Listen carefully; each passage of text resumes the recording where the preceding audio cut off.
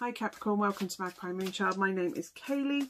This is a read for the coming week for you, whether that's your sun, moon, rising, Venus, stars, wherever it is in your chart, you can have this read for you, Capricorn. You are free. That was round the wrong way. This keeps happening with my decks tonight and I don't know why, because I don't put them all in the wrong way. They just came out. You are free. I hope that is an amazing thing that you need to hear. You are free from whatever it was that was holding you back. You're now free. And how amazing is it, Capricorn? Yeah, all the normal housekeeping gump is down below. So if you want to know decks and stuff, like this is Playful Heart Tarot, but there's all the info down there. And the subscribe button if you want to subscribe. I never push that and I really should on my channel. But let's see, what have we got for Capricorn, please, Capricorn? Ten of Cups, so pretty happy, joyous, sunshine. It's that freedom feeling, the full fulfillment and happiness and joy of finally being free from whatever it was. Somebody did a number on you. Corporate, business, gossip in the office. Have you left a job where people just talked about you behind your back, or at least you felt like they were talking about you behind your back, and you went, fuck this, I'm getting out of here? Somebody was talking behind your back about you. And as a result, you always wore a mask. You were never your true self. Sorry, I need a cup of tea because that's... You were never your true self. You wore a mask. They never knew the real you because you couldn't be the real you because they were so busy criticising whatever it was that they thought you were. You're always trying to impress someone or be someone that somebody else wanted you to be, and now's the time for you to be yourself. Live in your own moment, Virgo. Virgo? Capricorn. I don't know what Virgo's got to do with it. Perhaps you've got Virgo in your chart. It's time for you to be you. Step into your truth. Because you can only be truly happy. If you're trying to be someone else, it's exhausting on 3 levels. 1, you're so busy trying to be someone else. 2, you're trying to work out what somebody else wants you to be. So, no, hang on. You're trying to be someone. You're trying to work out what somebody wants you to be. Secondly, you're trying to be that person that you think that person wants you to be. And thirdly, you're suppressing your own self. You're suppressing who you really are. And once you stop doing that, oh my God, you've got so much more energy and light. There's nothing holding you down. It's just freedom. And who gives a fuck what anybody else thinks? 2 of Wands. Yeah, it's time for you to step into your moment and be who you truly are. If you're a fucking lion with 2 tails, you're a fucking lion with 2 tails. Embrace both them tails and start a show as your talent. There's something about you that they take the piss out of. Make it your strength. Make it your selling point. Make it your amazing skill that nobody else has. Stick 2 fingers up to them and go, you said it was shit and look what I've made with it. Give me shit, I'll grow flowers from it. Do you know what I mean? It's like, you need to have a vision and move forward. Well, I'm getting that you've already left there, or you've already told them to shove it up their arse. So, good for you. You're on the path to where makes you really happy. Probably diet change.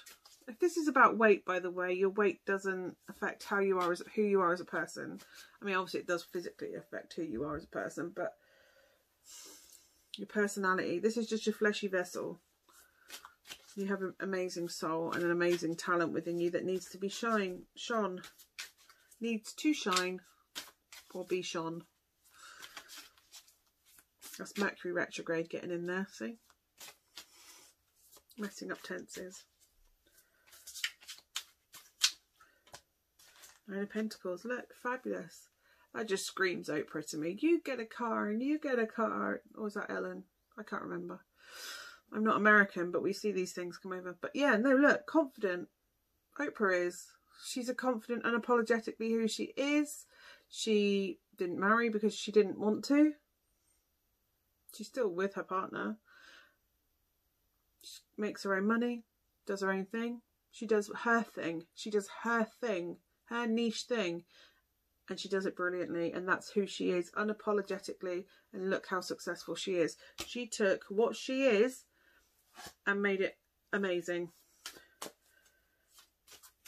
You need to stop focusing on somebody else's journey as well and comparing yourself to them, and focusing on what you think you have or haven't done compared to someone else. It doesn't fucking matter. They're not on your path. You're on your path, not them.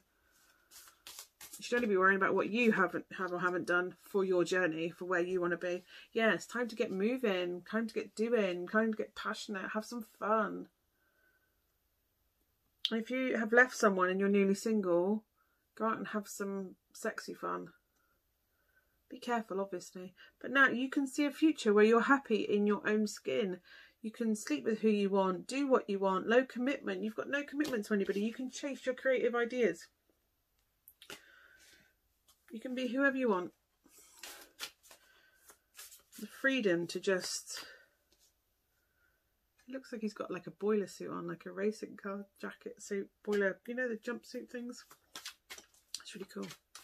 Yeah, go do what it is you're supposed to do. Go do what you were born to do. Do a passion, creative passion project. Right now, recently you've been stifled, not following on the path that you're supposed to be doing, and it's just, ugh. But you've left there now. You've left that place. You're not there anymore. You packed up your bags and you've moved on to a new, better, bigger and better and brighter future. And if that's a relationship, the kids will be fine. Look, they're fine. Once you just it's new frontier. It's a new future. You will be fine. You'll thrive. Look, you're better off on your own. You'll thrive. You'll have everything you need. Look at the happy little kids in the flowers. There's a wish lamp. You wish it, you have it. You are free now. You're free to do whatever you want. You're free from that shitty job. You're free from those shitty people. You're free from that shitty relationship. It doesn't matter, whatever it was that was shitty and made you feel like absolute crap and undermine your confidence. Now's the time to step into your light and be you, unapologetically so. You and your loved ones are safe, which is appropriate if you have left for something. It's time to release negativity. And the energy is gaining momentum. Success is on the horizon for you. If it's not here already, it's on its way. That's really cool. That's really cool. I like that. The more upbeat and positive you get with yourself, the more energetic you are about yourself and how much you love yourself and your confidence, the more upbeat and energetic things are going to come into you. You're resonating higher, so things fly to you quicker. It's amazing. It's about law of attraction. Have a look into it. This is your Sacred Self-Care Oracle card for you. I'm doing this for everybody because everybody should practice self-care, and this is just a prompt for you to follow to make sure you look after yourself this week. Sync with the moon. Absolutely. Have a look at moon magic and moon manifestations, and just anyway with your cycle, when you're most productive or least productive.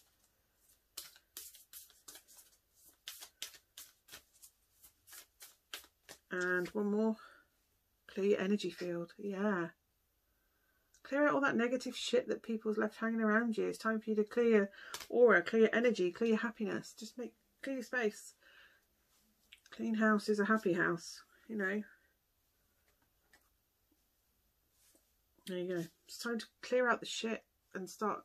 When you clear out crap, it leaves space for positive stuff to come in and fill that space, fill that void. And if crap comes in with it, just clear that crap too until the happy stuff does come. Anyway, I hope that helps, Capricorn. I will see you again soon. Bye for now.